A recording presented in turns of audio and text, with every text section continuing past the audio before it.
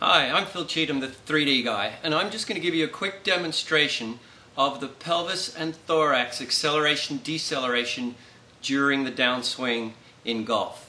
So I want to show you that when the thorax fires, it will automatically decelerate the pelvis rotation speed. Very simple demonstration. If I put my arms out to the side now and I rotate very rapidly as if I'm firing the thorax, watch what happens to my legs. Once more.